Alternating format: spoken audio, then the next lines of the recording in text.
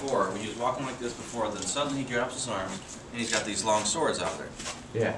Where did they come from? Okay, yeah, where did they come from, and were they bendable? How are they bendable inside of his arms and straight when they were? Well, it's because the guy had typed in "bend your arms" into the MS-DOS program.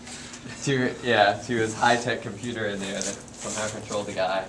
But he had to give him commands, but he still flipped around and used like 6 different powers at once, and like he couldn't even see him half the time. Like, yeah, that guy was not typing like 70 words per minute. It was finger decapitate. Like, what the fuck are you talking about? This is not. Well, maybe they outsourced some of his programming to like a call center in India that's telling him to do the flips and stuff. Like 30 people typing at once. Yeah. Like,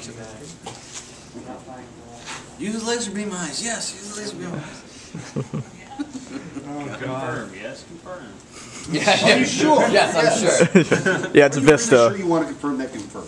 Yes. Yes. Okay. Who put in the Please confirm your confirmation. command? Confirm your confirmation. Yes. Ah. Yes. Yes. And it ends off with just a Y or an N. No. Damn it. Y. Exactly.